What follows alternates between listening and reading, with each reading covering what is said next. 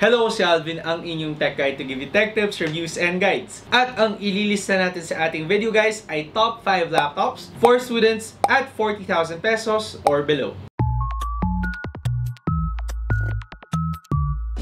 At ayun nga guys, magpapasokan na naman at syempre naghahanap na naman ang ating mga estudyante ng mga laptop na magagamit nila for school.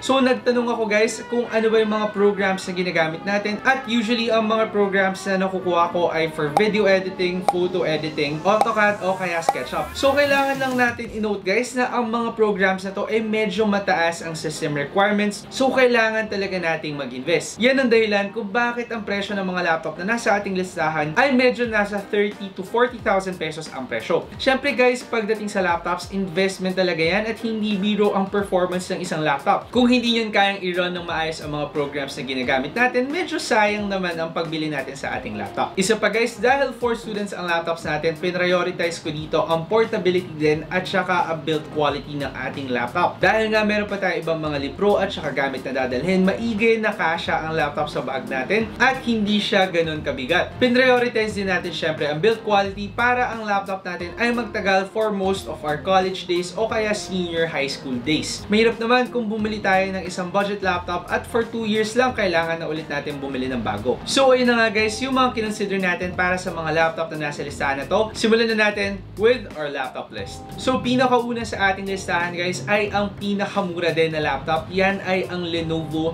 IdeaPad Slim 3. So masasabi ko na ito talaga ang budget laptop para sa ating listahan dahil hindi man lang tayo tumaas ng 30,000 pesos. Para sa specs ng laptop na to guys, kaya natin dapat i-run ang mga programs na ginagamit natin dahil meron tayong 8GB of RAM at ang CPU at saka integrated GPU natin ay capable naman. So yung mga bagay guys na kailangan lang nating isipin para dito sa Lenovo IdeaPad Slim 3, dahil nga medyo mas mababa ang budget natin, ang nasa-sacrifice sa laptop na to ay ang ating screen at saka ang ating build quality. So ang screen natin guys ay HD resolution lang, so hindi talaga siya pinaka-ideal for creative work, pero at least ayun, kaya naman natin ma-run yung program, so malaking bagay yun para sa isang laptop na hindi lumalagpas ng 30,000 pesos. Isa pa dito guys ay ang build quality natin. So mula sa pagkakaalam ko, made out of plastic ang base at saka keyboard deck ng ating laptop, so hindi ito ang pinakamatibay na laptop sa listahan natin ngayon. Pero yun nga, kung naghahanap kayo ng budget laptop at 30,000 pesos na kayang i-run yung mga programs na sinabi natin kanina, napakagandang option para sa inyo ng Lenovo IdeaPad Slim 3. Next laptop sa ating listahan, yan ay ang MateBook B15.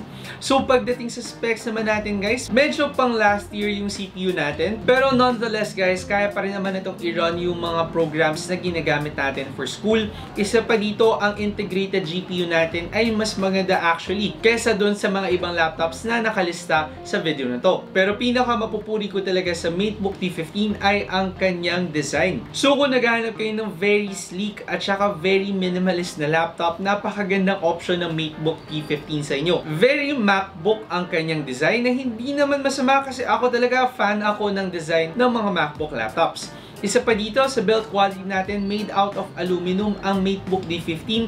So masisigurado natin na matibay ang body ng MateBook D15 kapag gagamitin natin siya araw-araw. Next naman guys na laptop sa ating listahan, yan ay ang Acer Swift 3. So para sa laptop na to guys, isa to actually sa mga pinaka-latest na laptop natin ngayon. Kakadating niya lang ngayon, June 2020. At para sa specs niya guys, halos same lang siya sa Lenovo IdeaPad Slim 3. Pero dito kasi tayo bumawi pagdating sa screen quality at saka sa build quality ng ating laptop. So ang screen natin guys ay naka FHD resolution tayo. Ibig sabihin mas malinaw to. So very ideal for creative and design work.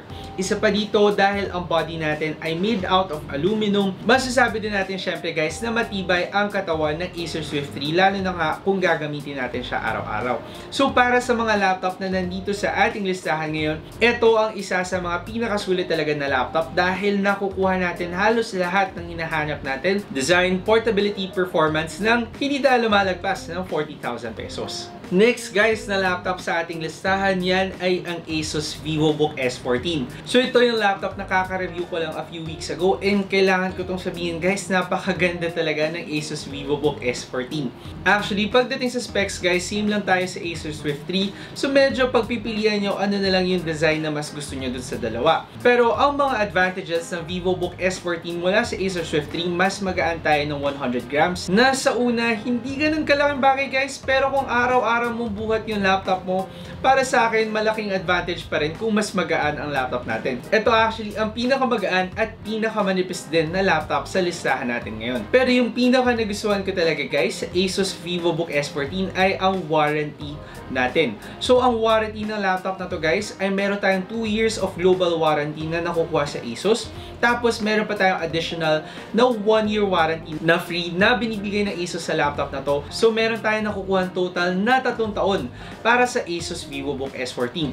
Medyo malaking bagay yun guys dahil sa Asus Swift 3, 1 year lang ang warranty na nakukuha natin. And para dun sa price difference nila guys, ako kasi very particular sa warranty ng ating mga laptop. Hindi biro ang pagbili ng laptop guys, at as much as possible kapag meron tayong problema, madadala natin to sa ating service center at ma-maintain ito ng maayos nang hindi dumadagdag masyado sa ating gastusin. So para sa isang laptop guys na syempre pang matagalan natin planong gamitin, napaka-ideal ng Asus VivoBook S14.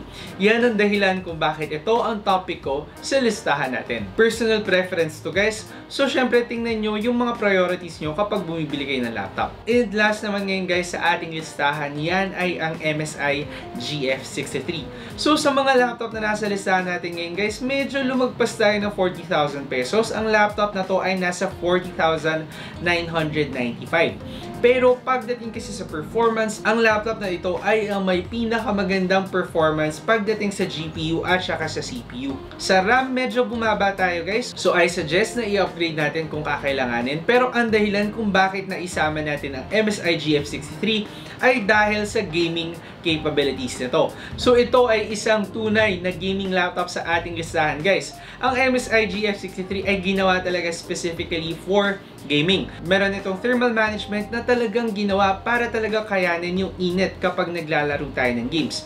Isa pa guys, yung CPU natin ay naka i5 9300H tayo. At kung napanood nyo yung video ko about CPUs guys, ang letter na H ang hinahanap natin kapag sa mga CPU ng laptops for gaming. Yun nga lang, dahil mas maganda ang performance natin for thermal management at mas maganda din ang CPU at GPU natin. So ang laptop na to guys ay ang pinakamakapal at pinakamabigat din na laptop sa ating listahan. Pero yun nga guys, kung naghahanap kayo ng gaming laptop na syempre capable din na i-run yung mga programs na nilista natin, napaka-perfect option ng MSI GF63 para sa inyo. So ayun na guys, lahat ng laptop sa ating listahan at hopefully nakatulong ang video na to sa inyo.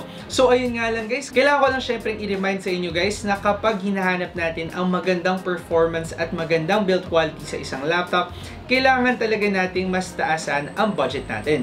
Syempre, ang mga laptops natin ay investment. Ginagamit natin siya for work or for education. So, hindi nga biro ang pagkuha ng laptop at mas maigi kung kukunin natin ang tamang laptop para sa trabaho na paggagamitan natin. Anyway guys, yun na ang ating laptop list for students, for mga senior high school to college students at 40,000 pesos or below. Hopefully nakatulong tong video na to sa inyo at kung meron kayong mga comments, negative reactions o kaya suggestions para sa ating susunod na laptop list, syempre i-comment nyo na lang yan down below. At kung hindi pa kayo nag-subscribe sa channel ko, huwag nyo kakalimutan na mag-subscribe by clicking the subscribe button down below at i-hit nyo ang bell icon para ma-update kayo whenever I post videos. Again, ako si Alvin, ang inyong tech guide to give you tech tips, reviews, and guides. See you next time. Ingat!